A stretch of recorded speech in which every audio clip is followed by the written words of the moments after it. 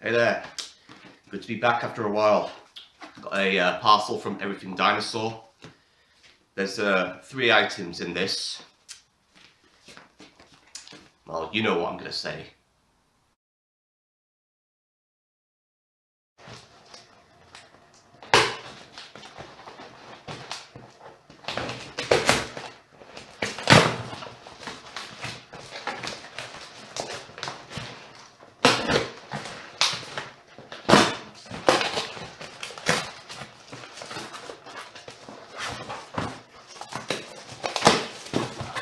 Well, that's tightly packaged.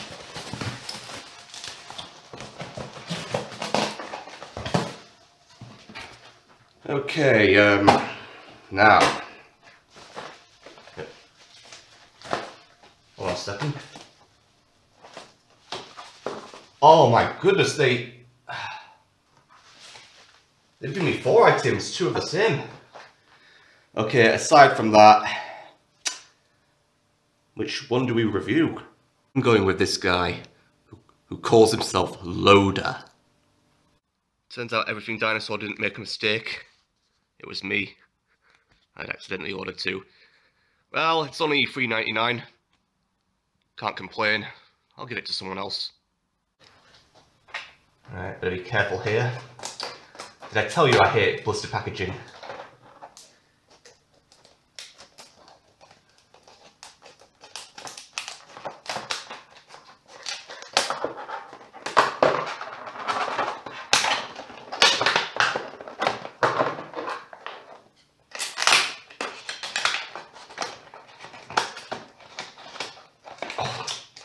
Darn, stabbed into it.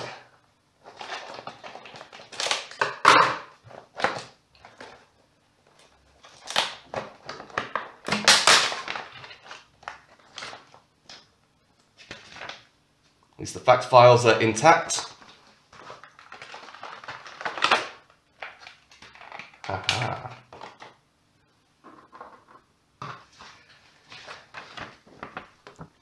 Loader the Cryolophosaurus. Nice.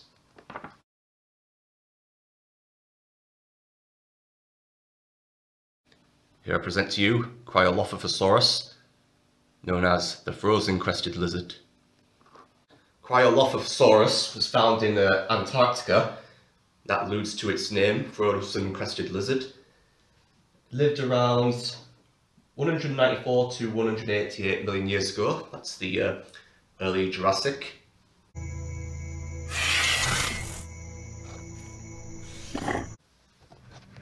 The classification of Cryolophosaurus has been the subject of much debate. Initially it was assumed to have been a member of the Ceratosaurian group, and then a Tetanura, but it turns out it was more related to the Avirostrums. That's the bird-snouted theropods. A near related member, so more primitive along the lines.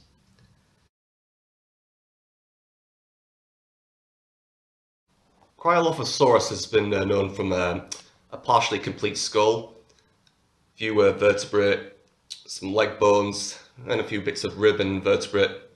Not really much to go on.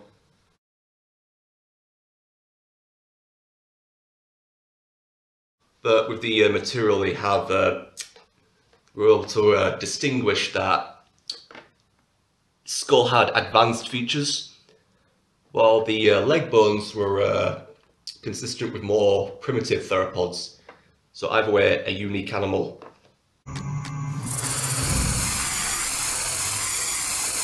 Most distinguishing feature of Cryolophosaurus is this fan-shaped crest just above its head that runs horizontally as opposed to vertically, as you see with most theropods.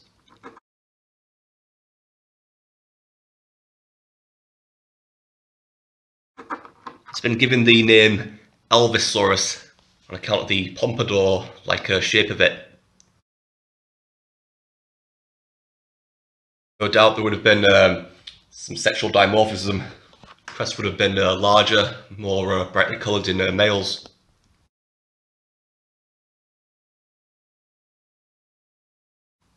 Size of Cryolophosaurus has been estimated to be 7 meters plus. However, the specimen uncovered was actually a subadult, so undoubtedly would have grown larger. That would make it the largest theropod known from the early Jurassic. Never mind Antarctica. During the early Jurassic, Antarctica was more closer to the equator, on the latitude of like northern Argentina. So that would have been a nice temperate climate with some seasonal fluctuations, but nothing near polar.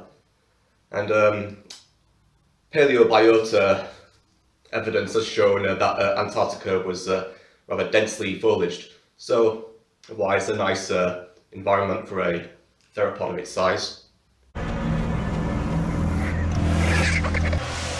Let's take a look at this minifigure. It's fairly nicely detailed. Yeah, the crest is prominent. It's got a lovely leafy green coloration to it. A few flecks of an orangey brown, some black stripes. The arms are nicely articulated. Slender legs, nice tail, and a little bit of a there's a patterning here that indicates plumage. Now, we don't know if a Cryolophosaurus had a plumage, but in temperate areas it may be possible. But we don't know. Also, this model has a nice base, like a leaf litter or something.